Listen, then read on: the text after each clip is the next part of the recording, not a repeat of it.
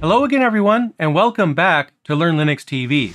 On this channel, what I do is, well, help you learn Linux. That's in the title, and that's the goal of this channel in particular. But how exactly do you go about learning Linux? I mean, I've created countless tutorials for you guys, but one topic that I really didn't cover yet, surprisingly, is how you go about learning Linux. And that's what we're going to talk about in today's video.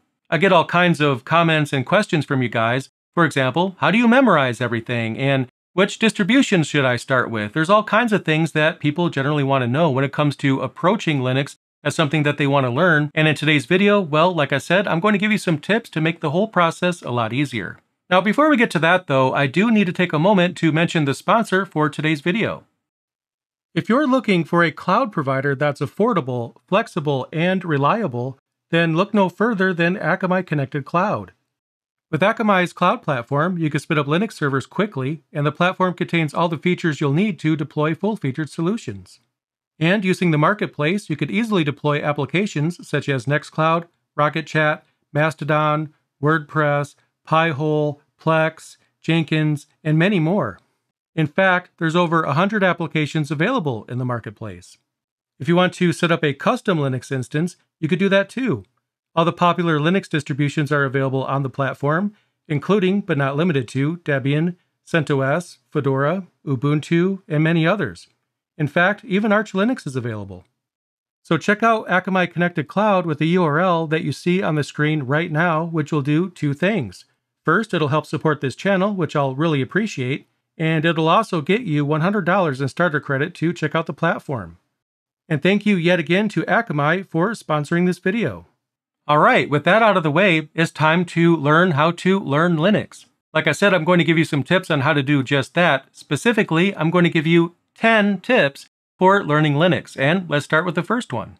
And the first piece of advice that I have for you guys is to test multiple distributions. Now, you might think that's a no-brainer, because I'm sure a lot of you are testing multiple distributions, but if you're approaching Linux for the first time, then this might be something that's a bit overwhelming.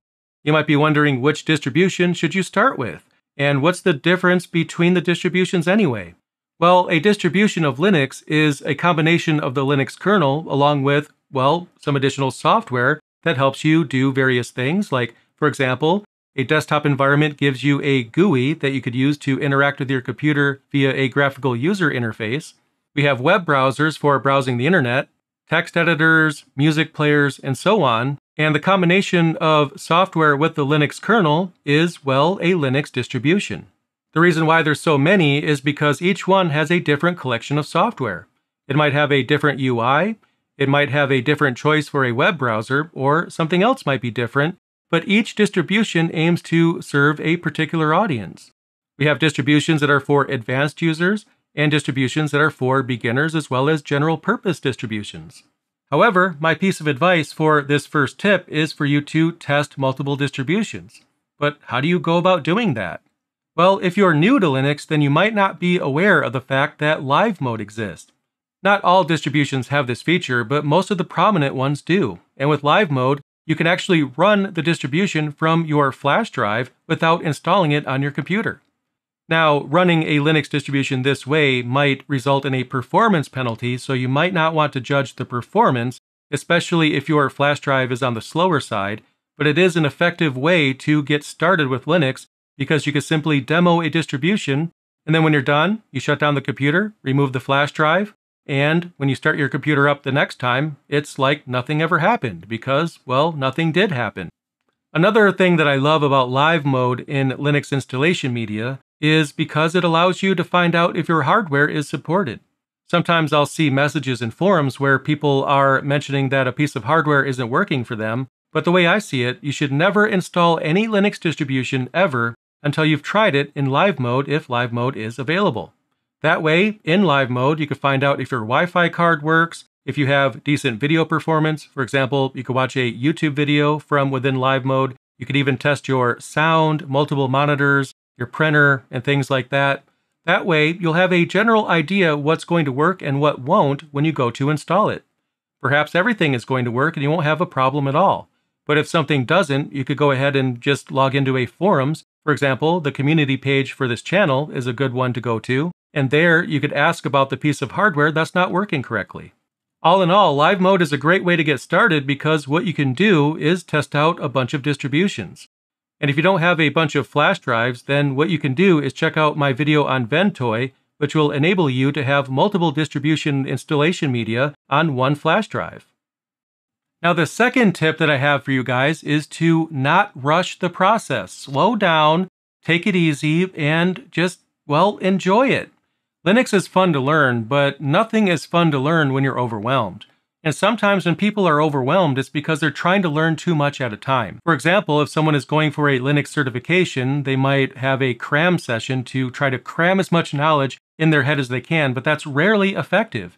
Your brain can only handle so much, and you could easily be fatigued. The thing is, when you're learning Linux, you should enjoy it. You should focus on the enjoyment and the fun of it, because that's what's going to carry you through. If you're, worried about what to learn and learning it fast and all these other things, then you're just setting yourself up for failure because you have to enjoy what you're learning, otherwise you're going to have a lot of trouble. So my advice for number 2 is take your time, focus on the enjoyment of the learning process, and try to not rush the process at all because you're just going to burn yourself out. Just take it easy and take your time, and that's the best way to learn.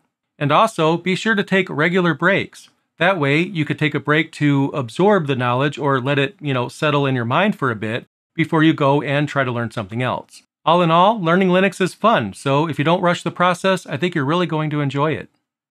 Now for number 3. And for number 3, my advice for you is to not compare yourself to others. There's always going to be somebody that knows more than you. Maybe you have someone at work that is really good with Linux and they make everything look complicated and you're thinking, wow, I wish I could be that person and know everything that they know and be that good. Well, you can, especially if you pay attention to number 2 and, not rush the process. But what you should especially not do is compare yourself to others. By comparing yourself to others, that gives you an inferiority complex, something that you really can't afford. Again, there's always, I repeat, always going to be somebody that knows more than you. All in all, just don't compare yourself to others. See if you can find a mentor or somebody that you can learn from, and see others that know more than you as an opportunity to learn if they're willing to teach you a few things, and you might find out some information and some cool tricks that you might not have known otherwise. Now it's time for number 4, and that tip is to keep an open mind and embrace change. The thing is, Linux is constantly changing for the better. It's being improved each and every day. But even if a new technology feature or some sort of change seems like a bad idea, well, keep an open mind. Learn why the change was made from the developers themselves. Try to understand where they're at and the reasoning for the change in particular. No one, not one single person, develops something for no reason. It's always to solve some sort of goal, so just try to keep that in mind. If you still don't like the change that's being implemented, even after understanding why the change was being made, then rather than complain, because we have no shortage of complaints within the Linux community, it's far more effective to join that community for that software project and engage in open discussion to let them know how you feel. Regardless, complaining is rarely effective, even though we see a lot of that nowadays. So what I recommend is to, again, join the community and engage in open discussion, and I'm sure you'll find it a lot more rewarding. Now it's time for the 5th piece of advice that I have for you guys, and I think this is the most important one on the list yet. In fact, this is something that I dealt with, which is where this advice is coming from, but for number 5, my advice to you is to ignore the naysayers. The thing is, you might have people in your life that are telling you that you can't succeed, that you can't learn this, or maybe you have an inner voice in your head that's telling you that you can't succeed. In that case, your inner voice is a naysayer. You need to ignore the naysayers because if you want to learn Linux, then you can and you will learn Linux, regardless of what anybody tells you. Some people learn it very fast, other people take a long time. But regardless, if you want to learn Linux, then learn Linux. When it comes to life, there's always going to be people that have something to say about what you want to do, and there's going to be people that'll talk down on you, that'll tell you that you're not going to make it. Again, just ignore those people. Now, if you need a bit of inspiration when it comes to ignoring people, then consider this. In my career, I've had several people tell me that I would never make it in IT, I've had some people tell me that I wasn't cut out for Linux and that I would never make it. I ignored those people and I did it anyway. And because I did it anyway, I have an entire platform where I could teach you guys Linux. And the thing is, it took a long time. You're seeing me right now after having a bunch of years of experience in Linux, but when I first started, I had no idea what I was doing. I didn't understand why there were so many distributions. I didn't understand what the definition of a distribution was in the first place. I thought Linux was an operating system and not a platform. There's all kinds of things that I thought that weren't true. And when I first started with Linux, I was just as green as you might be. I knew absolutely nothing, but I enjoyed the learning process, and I felt like Linux was something that I wanted to learn, so I ignored the naysayers and I learned it anyway. So if anybody is telling you in your life that you can't make it, even if that person is you inside your head telling you that you can't learn something, ignore it and learn it anyway. And who knows, in a few years, you'll look back and you'll really appreciate that you made that choice. Sorry to interrupt myself, but I just wanted to let you know that I really enjoy making this content for you guys. I have a ton of fun. If you enjoy the content that I produce, then please consider supporting Learn Linux TV. The thing is, producing content like this isn't cheap. So by giving back to the channel, you can help me make even more content for you guys. And to find out more about how you can support Learn Linux TV, what you could do is go to support.learnlinux.tv, and there you'll find some of the ways that you can help support the channel. Anyway, let's get back to the video. When it comes to my 6th tip on learning Linux, my advice is to not try to learn everything. I see this all the time. People try to memorize every single command and option. It's just a waste of time. Some of those things you won't use, and you should focus on the things that you do intend on using. Now, on the other hand, if you're training for a certification, then you do have to memorize everything for the certification, but that's because of the certification, not because you have to memorize things when it comes to Linux. Some people think that I memorize everything, and that's just not true. I sometimes consult my own books when I need to remember how to do something, because if I don't do it every single day, then I'll probably forget it. And there's some things that I've written about in my books that I don't use every day, so every now and then I have to go into my own material, and sometimes even my own videos, to remember how I did something. So the thing is, you're never going to memorize everything. There's just not enough brain power for that. What most people are going to do is jot down notes for the things that they don't use every single day, and then refer back to those notes if they find themselves using a command that they use infrequently in the future. But if you think about it this way, if you're going to learn a Linux-related concept, and then you try to learn everything about that concept, then everything is going to include things you just won't end up using, which is just a waste of brain power. Just be sure to focus on the things that you'll actually use, and if you find yourself using something that you didn't think you would, then you can go back to your reading material and learn it then. If you try to learn everything, then that's a very fast way of getting burned out. So my advice to you is just keep good notes, and don't try to memorize everything. Like I said, you can always refer back to your notes. And as an added bonus, you could learn how to implement a Git repository by, putting your notes in a Git repository, which will teach you how to do a commit, how to do a push, because Git is something that you probably will use. But even then, you don't have to learn everything about Git. You just need to know how to update your repository. And by having your notes in a repository, then they're easy for you to fetch if you need them later. Either way, just take your time. Like I mentioned earlier in this video, don't try to rush anything, and especially don't try to memorize everything. Nobody remembers everything, and if they do, well, they must have sacrificed their entire life to do that, which is just not something you want to do. Work-life balance is very important. So take your time, and you'll learn Linux in no time. Now for tip number 7, start a Homelab. If you haven't ever heard of a Homelab before and you have no idea what I'm talking about, a Homelab is essentially a home server implementation. To build a Homelab, it's common for people to purchase older servers on eBay, for example, servers that aren't fast enough for companies nowadays, but would be plenty fast for you if you're just one person or just a few people in your house, and you could usually get these for fairly cheap. In fact, setting up and maintaining a Homelab can be a very fun hobby, and it's also a hobby that's getting very popular. And if you want a cheaper way of getting started, you could source a Raspberry Pi or perhaps an older server. You could pull a desktop out of your closet, for example, if you have one you're not using. You could turn that into a server. There's plenty of ways to get started, and I also am part of a podcast that covers Homelab shenanigans, the Homelab Show, which you can also check out as a means of learning. Now for tip number 8, and that is to join a Linux distribution project and contribute to it. Now don't get me wrong, I'm not telling you to learn a programming language, although you could if you wanted to, but you don't have to do that when it comes to contributing to a project. For example, you can help out in the forums and answer questions. That would be a very good way of helping a community. You could also write some documentation if you feel the documentation for a project is lacking or you just want to contribute to it in some way. That's a very easy way to get started without having to learn how to code. Other ways that you can contribute to a Linux-related project is to test ISO releases. For example, if a distribution is calling for testers when a new version is about to be released, that's a great way to get started contributing to that community because they could always use testers, and that's very important.